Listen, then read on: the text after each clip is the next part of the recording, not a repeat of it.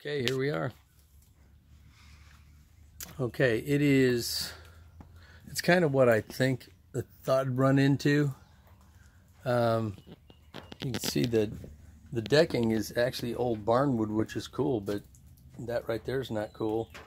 You virtually, it is a piece of work. And I've seen these kind of houses before, and you can make it kind of dry and habitable on the inside, but if you just look at all these little details, you got board and batten material. I walked the lot too.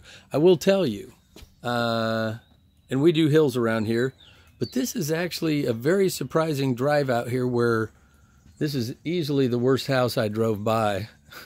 There was actually some pretty nice houses, because in the country around here, you usually run into a trailer every other house. And you run along a long ridge. We go that way to go back, and it's a really pretty drive. I was very surprised. And you're only about, I don't know, 1.8 miles off a 4-lane highway that you take for about 7 miles, and then you hit I-65.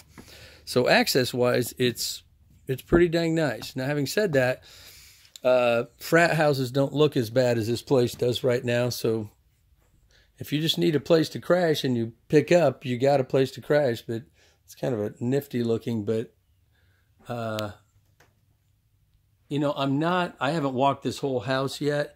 But I got to make sure I got.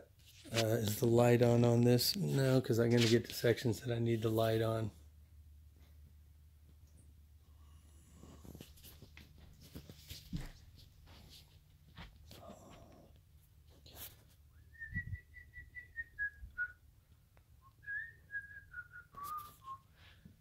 Trying to make the light go on, and it's not working, but at least it's bringing in some light here. Like they got, I can't see if you can see that, they got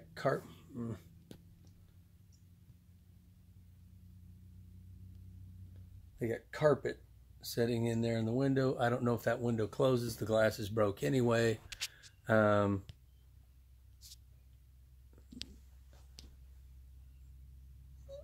don't think that is an active leak. I think that's an old leak, because I'm not seeing water in here. But all this beadboard just needs to come down and put up something new anyway. But like I say, heck, you could stay in here.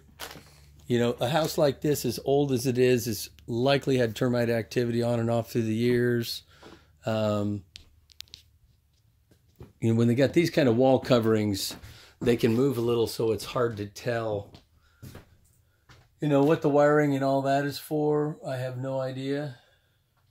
They got some old 70s paneling in here that they had, they have some old 70s paneling that they pulled off, or they put on here. That looks like that goes right to the outside. You can see the grass out there. I don't know if that was, they ran a washer and dryer in there or something. This is, not the most amazing tub setup in the world.